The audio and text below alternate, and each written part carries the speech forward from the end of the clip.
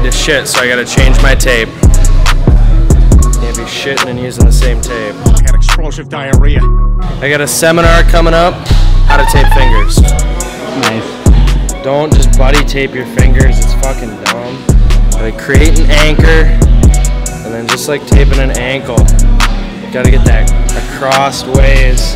Kind of like how you'd wrap your hand wraps if you were fighting. I know a lot of you Jiu-Jitsu nerds have never worn hand wraps. And then you buddy tape it, always in threes. Yeah, use like half a roll of fucking tape here. Damn. This is tape from Target, so you got to use extra Mueller. Extra strength. I think they call it like athlete performance or something. That's the shit to get, but I ran out and I had to stop at Target. Don't tell my wife that I didn't get her anything at Target. I love Target. My gym's RONIN Fitness over in Eau Claire, Wisconsin. It's about an hour, depending on where you are, it's like an hour east of Woodbury, hour and a half east of where we're sitting right now at Akagi. We got training pretty much every day of the week. We're focusing mostly on no-gi. We're pretty no-gi gym. We're trying to build up our no-gi comp team, our MMA comp team. Keep an eye out for Max Sterry out of our gym. He's gone to Abu Dhabi 2 years in a row for youth worlds at MMA. He got gold last year, silver this year, so staying on the podium in like 40-man brackets. Crushing it. Check out Max Sterry. Check out Dom D. Gates. He's our 3-0 amateur MMA fighter at 205. That's a thick-ass boy! We're looking to make a matchup for him in Ignite for the amateur 205 title, so keep an eye out for that. I think that's in Illinois or Indiana. Should be good. But yeah, if you're ever in town, ever in Eau Claire, we don't charge a drop-in. We encourage visitors. We have a lot of people traveling, not a lot, but we have a handful of people traveling from the cities to train with us, a handful of people training from Rochester, occasionally Superior, coming in. We're all live, no drilling. We do a lot of positional rounds and a lot of open rolls with just light instruction. So for the advanced guys who don't want to sit and listen to someone talk about 37 details, it's definitely a peer-led training environment that you can get behind. So yeah, come visit, please. We love visitors.